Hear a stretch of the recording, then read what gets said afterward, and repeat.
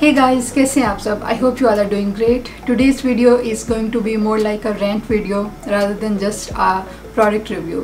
Today we are going to review a Pakistani brand Vincé skincare Pakistan. बहुत सारे लोग इसके बारे में रिक्वेस्ट कर रहे थे कि विंस के प्रोडक्ट रिव्यू करें, तो आज हम विंस की सनस्क्रीन्स को रिव्यू करेंगे. And before I start the product review I want to talk about the brand. जब मैं अपनी रिसर्च कर रही थी इस ब्रांड के बारे में, तो I found some very shocking information that I want to share with you guys because I want you guys to know the truth. You will be surprised कि कैसे पाकिस्तानी कंपनीज कस्टमर्स को पागल बनाती हैं. So Vincé is owned by Madiha Beauty Private Limited, which is a Pakistani company. पहले ये China से products बनवाते थे, but now they claim that they have their own manufacturing facility in Faisalabad. Now here comes the interesting part. They says that their company runs under the instructions and technical guidelines of our sister company, which is an Australian organization named Madiha International Private Limited. और ये कहते हैं कि ये Australian organisation इनकी help करती है manufacturing में, इनको गाइड करती है कि कौन से एक्टिव इंग्रेडिएंट्स यूज़ करने हैं, कौन से प्रोडक्ट्स प्रोड्यूस करने हैं और पैकेजिंग कैसे करनी है. All that research and innovation stuff is done by this Australian organisation which is Madiha international. And after reading all this of course I was impressed कि पाकिस्तान में इतने अच्छे products बन रहे हैं. And just to learn more about it, I did a quick Google search about this international R&D company which is Madiha International, and I found this website. Now from the first impression आपको लगेगा कि सब ठीक तो है, क्या issue है, लेकिन अगर आप IP ऑस्ट्रेलिया की वेबसाइट पर जाएं जो कि ऑस्ट्रेलियन गवर्नमेंट की वेबसाइट है, तो वहाँ पर आपको इस नाम की कोई ऐसी ऑर्गेनाइजेशन रजिस्टर्ड नज़र नहीं आएगी जो कॉस्मेटिक्स बनाती हो या जिनकी कोई R&D लैब हो. आप इस वेबसाइट पर किसी भी ऑस्ट्रेलियन कंपनी का नाम सर्च करके देखें, आपको उसकी सारी इन्फॉर्मेशन मिल जाएगी. फॉर एग्जाम्पल ग्रोन केमिस्ट एक ऑस्ट्रेलियन ब्यूटी कंपनी है. इसका नाम आप सर्च करेंगे तो आपको सारी इन्फॉर्मेशन मिल जाएगी कि ये ब्रांड कब रजिस्टर्ड हुई थी, इसका ऑनर कौन है, ये किस टाइप के प्रोडक्ट्स बनाते हैं और क्या सर्विसेज प्रोवाइड करते हैं.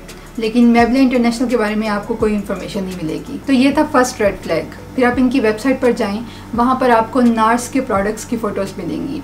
इम्प्रेशन ये देने की कोशिश की गई है कि ये कंपनी नार्स के लिए भी प्रोडक्ट्स डिज़ाइन करती है, जबकि नार्स इज़ ओन्ड बाय शिसाइडो और उनका सारा R&D का काम शिसाइडो के अंडर होता है.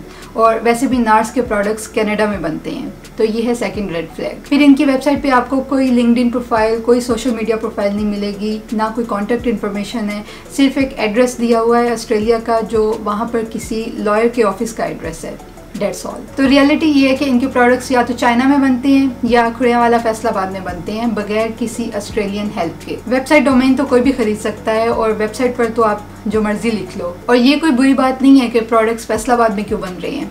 गलत ये है कि ये झूठ बोलकर और गलत क्लेम्स करके सेल किए जा रहे हैं ताकि लोग ये समझें कि प्रोडक्ट्स प्रॉपर R&D टेस्टिंग से अप्रूव्ड हैं, क्योंकि पाकिस्तान में तो ऐसी कोई टेस्टिंग होती नहीं है. बाय द वे आपको पता है कि पाकिस्तान में सनस्क्रीन्स की टेस्टिंग के लिए कोई भी रूल्स एंड रेगुलेशंस है ही नहीं, कोई रूल्स बनाए ही नहीं गए.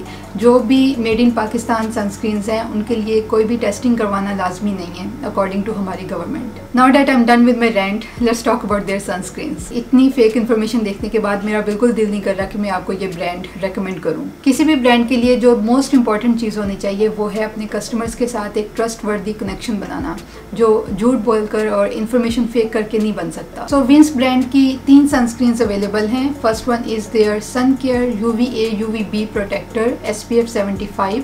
इसकी प्राइस है 1440 रुपये और इसके ऊपर लिखा है कि ये सभी स्किन टाइप्स के लिए है. इसके इंग्रेडिएंट्स मैं आपको बताती हूँ. First one is of course water and then it has टेट्राएस्टिक acid which is actually EDTA. It's a stabiliser.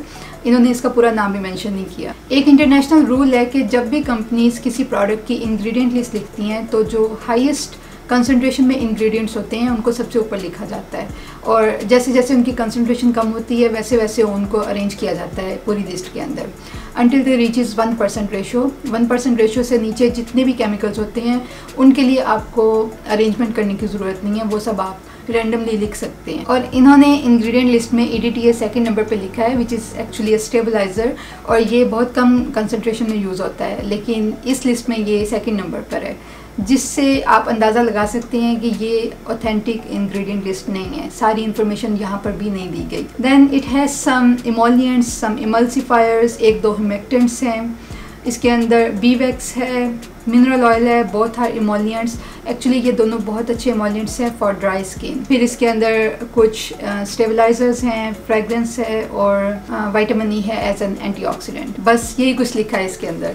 इसके अंदर कौन से यूवी फिल्टर्स हैं, कितनी सन प्रोटेक्शन है, मिनरल सनस्क्रीन है या केमिकल सनस्क्रीन है, यूवी फिल्टर्स हैं भी या नहीं, कोई इन्फॉर्मेशन नहीं है। They have done such a lousy job while writing this information. किसी ने नीचे रिव्यू दिया हुआ है कि शाइन फील होती है काफ़ी इसे लगाने के बाद। ऑफ कोर्स शाइन फील होगी। इसके अंदर बी वैक्स है, मिनरल ऑयल है, दोनों बहुत हैवी इमोलिएंट्स हैं और अगर आप डे टाइम में इतने हैवी इमोलिएंट्स लगाएंगे स्पेशली समर में तो चेहरा शाइनी और ऑयली तो लगेगा। Overall I would say not recommended at all. Let's talk about their second sunscreen, which is Sun Care UVA UVB Protector SPF 50 sunscreen. इसकी कीमत है 1250 रुपये और इसके बारे में भी सेम स्टोरी है, सेम इंग्रेडिएंट लिस्ट है, एक वर्ड का भी डिफरेंस नहीं है। किसी ने ऐसे ही कॉपी पेस्ट कर दिए हैं इंग्रेडिएंट यहाँ पर। बहुत मिसगाइड कर रही है ये company, not recommended at all. Let's check the last sunscreen which is their Sunblock SPF 40 और इसकी कीमत है 680 रुपये। इसके बारे में सिर्फ यही इन्फॉर्मेशन अवेलेबल है कि नो वाइट रेजिड्यू, मतलब कि ये आपको वाइट कास्ट नहीं देती। और इसके बारे में तो इन्होंने इंग्रेडिएंट्स लिखने की भी जहमत नहीं की, भाई ने कॉपी पेस्ट भी नहीं किया। प्लीज़ ऐसी झूठी और फेक ब्रांड्स पर अपने पैसे मत ज़ाया करें। मुझे लिटरली अफसोस हो रहा है कि मैंने इस ब्रांड को रिव्यू करने में अपना इतना वक्त ज़ाया किया। अगर आप फिर भी विंस के प्रोडक्ट यूज़ करना चाहते हैं तो ask them to be transparent and share complete information with their customers. आप उनके इंस्टाग्राम अकाउंट पर जाएँ, उनकी वेबसाइट पर जाएँ, मैसेज करें, उन्हें कॉल करें, ईमेल करें और उनसे कहें कि अपने प्रोडक्ट्स की कंप्लीट इन्फॉर्मेशन शेयर करें अपने कस्टमर्स के साथ। ना तो ये कंफर्म्ड है कि वो अपने प्रोडक्ट्स की टेस्टिंग कर रहे हैं या नहीं, और ना ही वो अपने प्रोडक्ट्स की इन्फॉर्मेशन डिस्क्लोज कर रही हैं। Customer should have the right to know what they are putting on their face. अगर किसी को कोई एलर्जिक रिएक्शन हो जाए, फॉर एग्जांपल प्रोडक्ट के अंदर कोई ऐसा इंग्रेडिएंट है जो आपको एक्नी काज कर दे, तो कौन रिस्पॉन्सिबल है?